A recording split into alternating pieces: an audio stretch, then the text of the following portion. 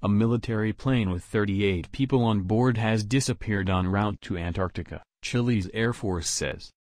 The C-130 Hercules transport aircraft took off from Punta Arenas at 16:55 local time, 19:55 GMT, and operators lost contact at 18:13, 21:13.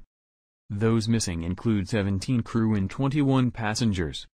They were traveling to provide logistical support to a military base on Antarctica's King George Island. A search and rescue mission is underway. What happened?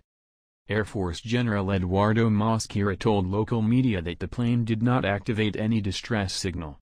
He said the plane, whose pilot had extensive experience, may have been forced to touch down on water. An Air Force statement said that the plane was about 450 miles, 725 kilometers, into its 770-mile journey when contact was lost, placing it within the Drake Passage. The Air Force published a map of the plane's last known location on Twitter. The Drake Passage is a body of water connecting the South Atlantic and South Pacific Oceans, and is known for treacherous weather conditions.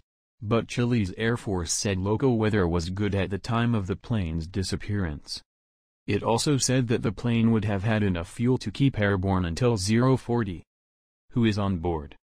3 of the passengers are Chilean soldiers, 2 are civilians employed by engineering and construction firm in Prosser who were going to carry out work on the military base, 1 is a student at Magellan's University, and the remaining 15 passengers are members of the Air Force, an official said. The C-130 is also staffed by 17 crew members. The Air Force said it was contacting the families of all those on board. What is being done? Air Force General Francisco Torres said that the search for the plane had begun immediately after it had failed to arrive at the military base in Antarctica. 8 planes and 4 ships are taking part in the search operation. An initial overflight of the area where communication was lost failed to yield any sign of the missing plane. Rescuers are currently searching inside a 60-mile radius from the last point of contact. What has been the reaction? President Sebastián Piñera said in a tweet that he was dismayed by the loss.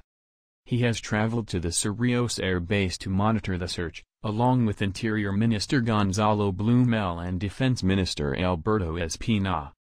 Chile controls over 1.2 million square kilometer, 463,000 square miles, of Antarctic territory, bordering land claimed by the UK and Argentina. Within this territory it operates 9 bases, the most of any country in the world.